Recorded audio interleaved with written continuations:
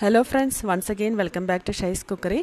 ഇന്ന് ഞാൻ കാണിക്കുന്ന റെസിപ്പി നമുക്ക് സോഫ്റ്റ് ആയിട്ട് ഈസ്റ്റ് ഒന്നും ചേർക്കാതെ അല്ലെങ്കിൽ കപ്പിയൊന്നും കാച്ചാതെ തന്നെ എങ്ങനെ സോഫ്റ്റ് ആയിട്ട് വെള്ളയപ്പം അല്ലെങ്കിൽ അപ്പം ഉണ്ടാക്കുന്ന റെസിപ്പിയാണ്. സാധാരണ എല്ലാവരും ചേർക്കുന്നത് ഈസ്റ്റ് ചേർത്തിട്ട് പൊങ്ങിച്ചെടുക്കാറുണ്ട് അല്ലെങ്കിൽ കപ്പി കാച്ചിട്ടൊക്കെ ഉണ്ടാക്കാറുണ്ട്. പക്ഷേ ഇതിൽ അതൊന്നും ചേർക്കണ്ട. ഇതിൽ മെയിനായിട്ട് ചേർക്കുന്ന ഒരു ഇൻഗ്രീഡിയൻറ്റ് തേങ്ങയുടെ വെള്ളമാണ്. തേങ്ങയുടെ വെള്ളം നമ്മൾ സാധാരണ എപ്പോഴും പൊട്ടിച്ച് കളയുകയാണ്. അപ്പോൾ തേങ്ങയുടെ വെള്ളം ചേർത്തിട്ട് നല്ല സോഫ്റ്റ് ആയിട്ടുള്ള അപ്പം ഉണ്ടാക്കിയെടുക്കുക. അതിന് വേണ്ടിയിട്ട് ഞാനിവിടെ ഒരു 1.5 കപ്പ് പച്ചരി ഒരു 6 മണിക്കൂറോളം വെള്ളത്തിൽ കുതിർത്ത് നല്ലപോലെ വാഷ് ചെയ്തെടുത്തിട്ടുണ്ട്. 1.5 കപ്പാണ് എടുത്തിട്ടുള്ളത്. ഇനി ഇതിലോട്ടേക്ക് ഒരു 1/4 കപ്പ് ചോറ് വേണം, അതായത് കുക്ക്ഡ് റൈസ്. ഏത് റൈസ് ആയാലും കുഴപ്പമൊന്നുമില്ല. ഒരു 1/4 കപ്പ് എടുത്തിട്ടുണ്ട്. ഇനി ഇതിലോട്ടേക്ക് നമ്മൾ ചേർക്കുന്നത് ഒരു 1/4 കപ്പ് തന്നെ തേങ്ങയാണ്.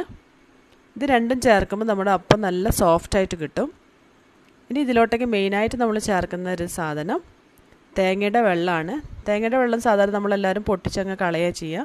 പക്ഷേ ഇതൊരു 1/4 കപ്പോളം തേങ്ങയുടെ വെള്ളമുണ്ട്. ഇതിലോട്ടേക്ക് 1 ടീസ്പൂൺ പഞ്ചസാര ചേർത്ത് നല്ലപോലെ മിക്സ് ചെയ്ത് വെച്ചതാണ്. ഞാനിത് രാവിലെ പൊട്ടിച്ചിട്ടാണ്ട് ഒഴിച്ച് വെച്ചതാണ്. ഇതിപ്പോൾ രാത്രിയാണ് ഞാൻ അരക്കുന്നത്. അപ്പോൾ രാത്രി ആകുമ്പോഴത്തേക്ക് അതിന് നല്ല കള്ളിൻ്റെ ഒരു ടേസ്റ്റ് വരും. സാധാരണ പണ്ടൊക്കെ എല്ലാവരും കള്ള് ചേർത്തിട്ട് ഉണ്ടാക്കാറുണ്ട്. അത് നാടൻ തെങ്ങിൻ്റെ കള്ള് ചേർത്തിട്ട് അപ്പം ഉണ്ടാക്കാറാണ്. അപ്പം നല്ല ടേസ്റ്റാണ്. അപ്പോൾ ഇതിനും നമുക്ക് ആ ഒരു ടേസ്റ്റ് കിട്ടും. നമ്മുടെ തേങ്ങയുടെ വെള്ളത്തിൻ്റെ അകത്തേക്ക് പഞ്ചസാര ചേർത്തിട്ട് ഒരു 5-6 മണിക്കൂർ വെക്കുമ്പോൾ തന്നെ അതിനൊരു ടേസ്റ്റും ഒരു സ്മെല്ലൊക്കെ മാറി വരും. ഇനി നമുക്കിത് അരച്ചെടുക്കാം. മിക്സിയുടെ ജാറിലോട്ടേക്ക് പച്ചരി ചേർത്തു. ഇനി അതിലോട്ടേക്ക് നമ്മൾ മാറ്റി വെച്ച തേങ്ങ ചേർക്കുക. 1/4 കപ്പ് തേങ്ങ, അതുപോലെ ഒരു 1/4 കപ്പ് ചോറ് കൂടി ചേർക്കുക. കൂടുതൽ ചോറ് ചേർക്കരുത്, അപ്പം വല്ലാണ്ട് ഒട്ടിപ്പിടിക്കും.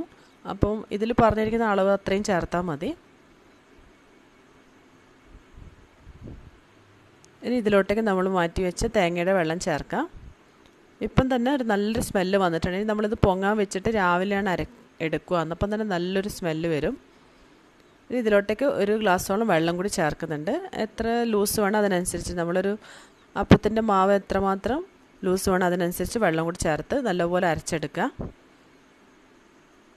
ഇപ്പോൾ 1/4 കപ്പ് തേങ്ങാവെള്ളത്തിന് പകരം 1 കപ്പോളം തേങ്ങാവെള്ളം കിട്ടുവാണെങ്കിൽ അത്രയും ചേർക്കുക. എനിക്കിപ്പോൾ ഒരു 1/4 ഗ്ലാസ്സോളാണ് തേങ്ങാവെള്ളം കിട്ടിയിട്ടുള്ളത്. ഇത് നല്ലപോലെ അരച്ചെടുത്തിട്ടുണ്ട്. ഇത് നമുക്കിതൊരു ബൗളിലോട്ടേക്ക് ചേർക്കാം.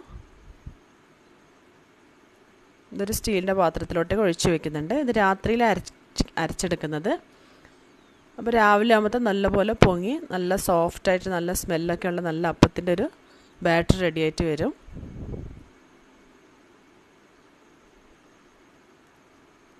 ഇനി ഇത് നമുക്ക് അടച്ച് വെച്ചിട്ട്, ഇതിപ്പോൾ രാത്രി ഒരു 9 മണിയെല്ലാം അരച്ച് വെച്ചത്. അപ്പോൾ രാവിലെയാണ് ഞാൻ എടുക്കുന്നത്. ഏകദേശം ഒരു 10 മണിക്കൂറോളം ഇത് പൊങ്ങാൻ വേണ്ടി മാറ്റി വയ്ക്കുന്നുണ്ട്.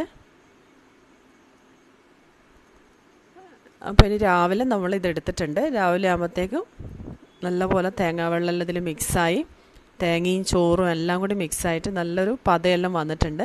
ഇത് നല്ലപോലെ മിക്സ് ചെയ്ത് കൊടുക്കുക. ഇതിനകത്ത് കുറച്ച് കട്ട പോലെ കിടക്കുന്നുണ്ട്. അതെല്ലാം നമ്മൾ സ്പൂൺ കൊണ്ട് നല്ലപോലെ ഉടച്ചു കൊടുക്കുക. നല്ലപോലെ മിക്സ് ചെയ്യുക. നമ്മൾ രാത്രിയിലൊന്നും ഇതിൽ ഉപ്പ് ചേർത്ത് വെക്കില്ല. ഇതിപ്പോൾ ഉണ്ടാക്കുന്നതിന് ഒരു 10 മിനിറ്റ് മുമ്പ് നമ്മളിതിൽ ഉപ്പ് ചേർക്കുക. ഉപ്പ് ചേർത്തിട്ട് നമ്മളൊരു 10 മിനിറ്റ് അടച്ച് വെക്കുകയാണെങ്കിൽ ഈ ബാറ്റർ ഒന്നുകൂടി പൊങ്ങി നല്ലപോലെ പൊങ്ങി വന്നിട്ടുണ്ടാവും. ഇനി നമുക്ക് ഇതിലോട്ടേക്ക് ആവശ്യത്തിന് ഉപ്പ് ചേർത്ത് കൊടുക്കാം.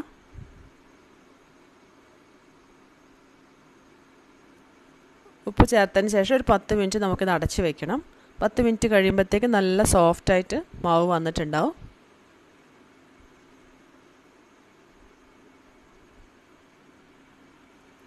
ഇനി അപ്പം ഉണ്ടാക്കാൻ നമ്മൾ തേങ്ങാവെള്ളം കളയാണ്ട് നമ്മൾ സൂക്ഷിച്ച് വെച്ചാൽ മതി. തേങ്ങ പൊട്ടിക്കുമ്പോഴുള്ള വെള്ളമെല്ലാം നമ്മൾ ഫ്രിഡ്ജിൻ്റെ അകത്ത് ഒരു കുപ്പിനകത്തേക്ക് ഒഴിച്ച് വെച്ചാലും മതി. ഇതുപോലെ അപ്പം ഉണ്ടാക്കുന്ന സമയത്ത് നമുക്ക് എടുത്തിട്ട് ഉപയോഗിക്കാം. കുറച്ച് പഞ്ചസാര ചേർത്തിട്ട് ഫ്രിഡ്ജിലോട്ട് വെച്ചാൽ മതി. ഒരു 10 മിനിറ്റ് കഴിഞ്ഞതിന് ശേഷം അത് നല്ല സോഫ്റ്റായിട്ട് വന്നിട്ട് നമ്മുടെ മാവ്. ഇത് അപ്പച്ചട്ടിയിലോ അല്ലെങ്കിൽ ഒരു പാനിലോ നമുക്കിത് ചുട്ടെടുക്കാം. ഞാൻ അപ്പച്ചട്ടിയിലെല്ലാം ഉണ്ടാക്കുന്നത്. വെള്ളയപ്പം ആണെങ്കിൽ അപ്പച്ചട്ടിയിൽ ഉണ്ടാക്കിയെടുക്കുക. ഇതിപ്പോൾ ഞാൻ സാധാരണ അപ്പം ഉണ്ടാക്കുന്നത്, അതുകൊണ്ട് ഒരു പാനിലോട്ട് ഒഴിച്ചിട്ടാണ് ഉണ്ടാക്കുന്നത്. നോൺ സ്റ്റിക്കിൻ്റെ പാനിലോട്ട് എണ്ണയൊന്നും ഒഴിക്കേണ്ട ആവശ്യമൊന്നുമില്ല.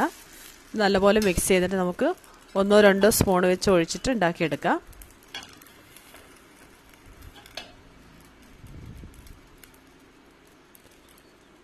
ഇത് ഒഴിക്കുമ്പോൾ തന്നെ നല്ല ഹോൾസ് എല്ലാം വന്നിട്ടില്ല. അപ്പം നല്ല സോഫ്റ്റ് ആയിട്ടുള്ള മാവാണ് റെഡി ആയിട്ടുള്ളതെന്ന് മനസ്സിലാക്കാൻ പറ്റും. ഇത് അടച്ച് വെച്ചിട്ട് ഒരു 2 മിനിറ്റ് കഴിയുമ്പോൾ നമുക്കിത് എടുക്കാം. മീഡിയം ഫ്ലെയിമിൽ വെച്ചാൽ മതി. ഒരു 1-2 മിനിറ്റ് വെച്ചാൽ മതി. ഇതിപ്പം കുക്കായിട്ടുണ്ട്. നമുക്കിതെടുത്ത് മാറ്റാം. തിരിച്ചിടേണ്ട ആവശ്യമൊന്നുമില്ല. ഇത് അപ്പം ആകുമ്പോൾ തിരിച്ചിടത്തില്ല. നല്ല സോഫ്റ്റായിട്ടാണ് ഉള്ളത്. നല്ലൊരു സ്മെല്ലും ഉണ്ട് ഉണ്ടായിട്ട് വരുമ്പോൾ. നമ്മൾ മെയിനായിട്ട് ഇതിനകത്ത് ഈസ്റ്റൊന്നും ചേർത്തിട്ടില്ല. ഇതുപോലെ നമുക്ക് എല്ലാ അപ്പവും ഉണ്ടാക്കിയെടുക്കാം.